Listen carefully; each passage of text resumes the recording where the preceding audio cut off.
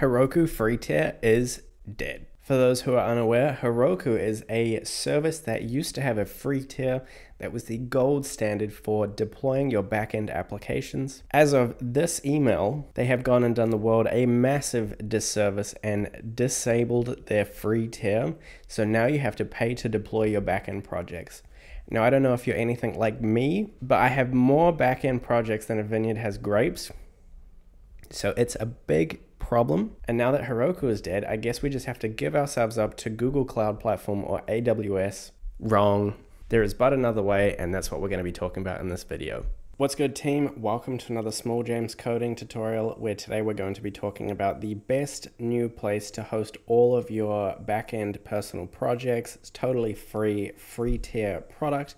And that product is Render. Absolutely phenomenal technology. And, we're looking at migrating across from Heroku. Heroku used to have the ultimate free tier for hosting any of your backend services, like your servers or your databases or whatever that might be. They had an amazing interface, infinitely easier than Azure, Google Cloud Platform, or AWS. So it's a great system. However, now, as much as it may have been absolutely brilliant, we can still create a new app. However, when we go to add an app, we have to add a payment method.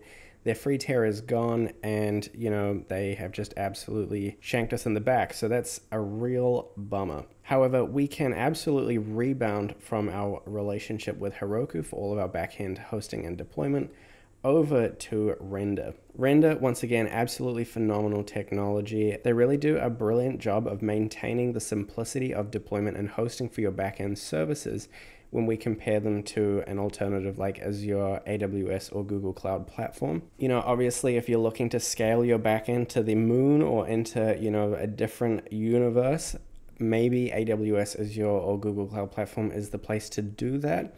However, if you're just looking to host a backend service, you just need some computational power, and you just want to hit it with a few network requests, then Render is the place to be. So we can get started for free, and we can just come over to their dashboard. You'll need to create an account.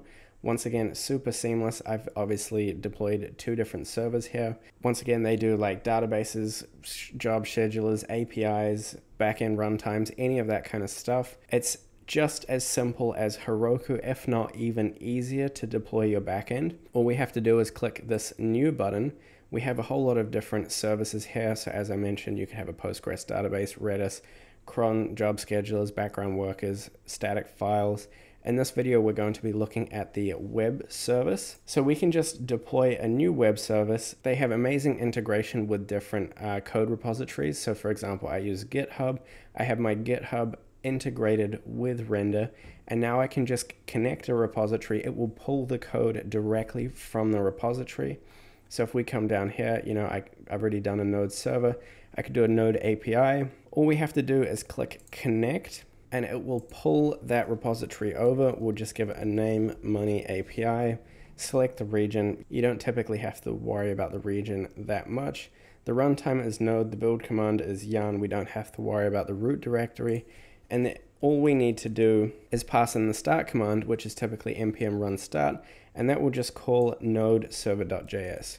So we could actually be more explicit and just write that. Now here we can see all the different instance types.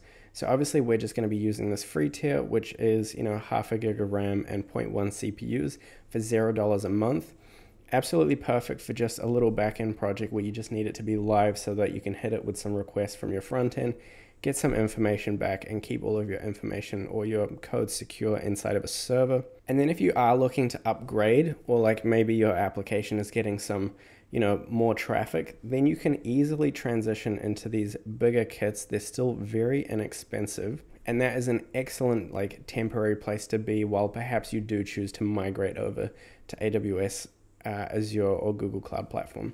Anyway, we're just going to go ahead with the free tier. We can click create the web service. It takes us through to a build page. Build is, pretty straightforward. We have all of this information down the sides, critical ones being like logs if you have any build failures or you want to log outputs from your server. Another common one is the environment variables. So this is where you would get or access your environment variables to keep them all secure.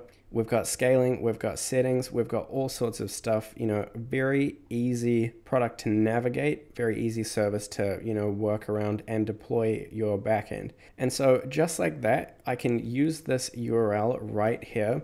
And once it's fully deployed, I can send requests to this URL, whatever path or route that may be, from my front end, and Render will service that for us and send us back a response. So we've seen that deployment is absolutely seamless. We can see if we come over to their documentation, they have documentation on how to deploy basically anything.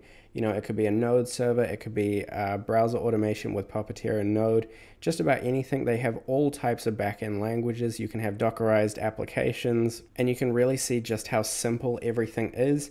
We can have webhooks for different deployment states and stuff like that. Heaps of absolutely brilliant information. You can see that they have different pricings, and if we really break that down, once again, you can see the different costs for the different services, web service, background workers, so on and so forth. They also have a really great blog section. Here, this is very pertinent to the video. They've got an article that talks about how easy it is to move from Heroku to Render, and I concur to that statement. It has been absolutely seamless.